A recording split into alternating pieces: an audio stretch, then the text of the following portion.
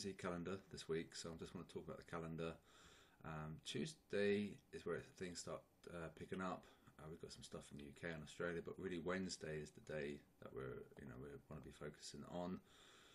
We've got lots of stuff coming from the UK, Canada, and of course America, the United States, with the FOMC, interest rate decision, and the press conference. So it's going to be very volatile on Wednesday.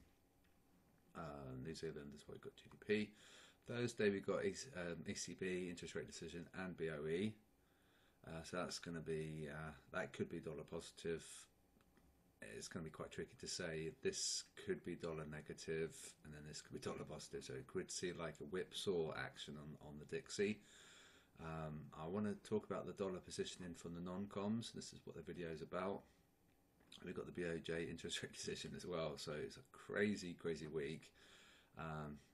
It's going to be a good one just to position yourself accordingly. Don't use not necessarily large sizes. Just keep within your risk parameters and you should be fine. It's going to be a very bonkers week. So, and this is the last meaningful week for the COT data. So next week I won't do it because obviously we're in holiday period, so the COT data is going to be delayed anyway. And so this week it's going to be very busy. Next week it's going to be very quiet. And we're going to have very thin holiday volumes. So you don't necessarily want to trade if you can help it. And then next week we'll be going to normal parameters. So this is going to be the last week where we have any meaningful data, and this is why I want to do the COT data report the last time for this year. And so that's that. So the next week I won't do any updates, any bulletins, because we're in holiday period, so it's not really that meaningful. And then we can resume service on the 27th. So COT data. I spotted something interesting. I think we might have a little bit of a risk-off scenario brewing, and I'll tell you why I think this could be. But first of all, the euro and the dollar. So at the moment, the dollar is quite firm. It's quite steady. The euro is ticking up, but we're still yet to crack that high. We didn't really break that low.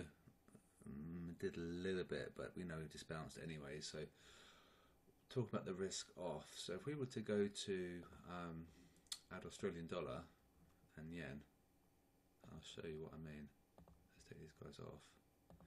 Right, we have a very interesting development on the non-com positioning, where they are buying the yen against the Australian dollar, and we know that this is a very strong risk proxy. This tells us risk appetite in a currency pair format.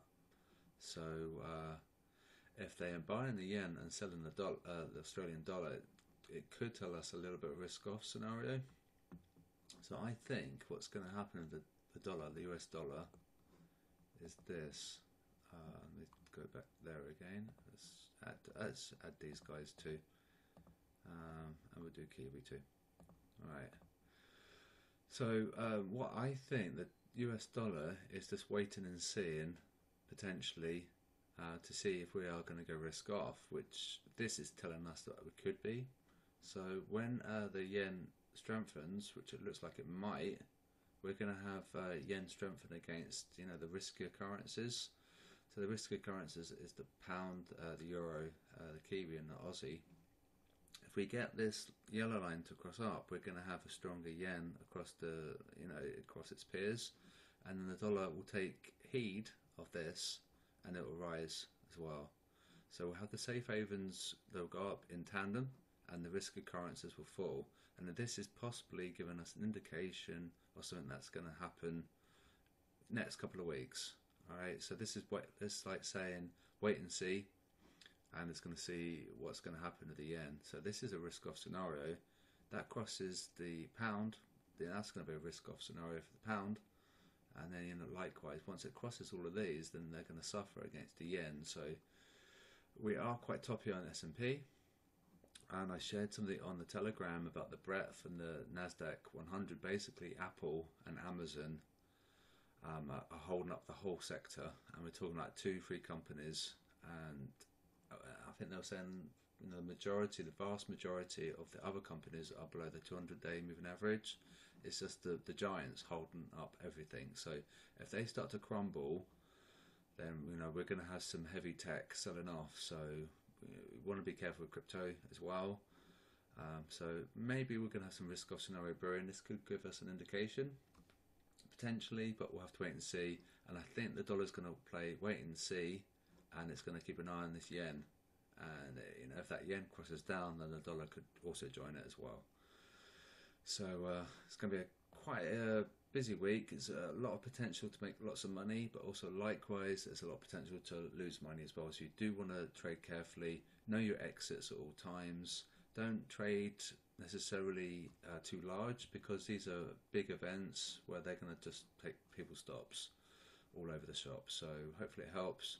And remember, next week is going to be very quiet. Not next week, but the week after. We're going to be in holiday volumes. So I probably won't be doing my updates then, unless you really want me to, but it'll be a bit meaningless. And then we can resume service on the 27th. So hopefully it helps. It's going to be a very, very crazy week, and hopefully you make lots of money. Just trade carefully. I'll maybe just look at the bubbles quickly. So the dollar is in the strong.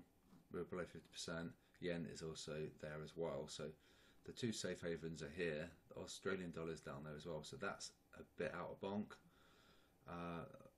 So really the safe havens down here, we could be going risk off. And these are the riskier currencies up here, which I sell. So it's just the Australian dollar is a little bit out of sorts. If that goes up over here and it joins these, then that could give us a big indication of what I think is going to happen if we look at the COT data. Right, so let's wait and see, and have a good weekend, and I'll speak to you soon.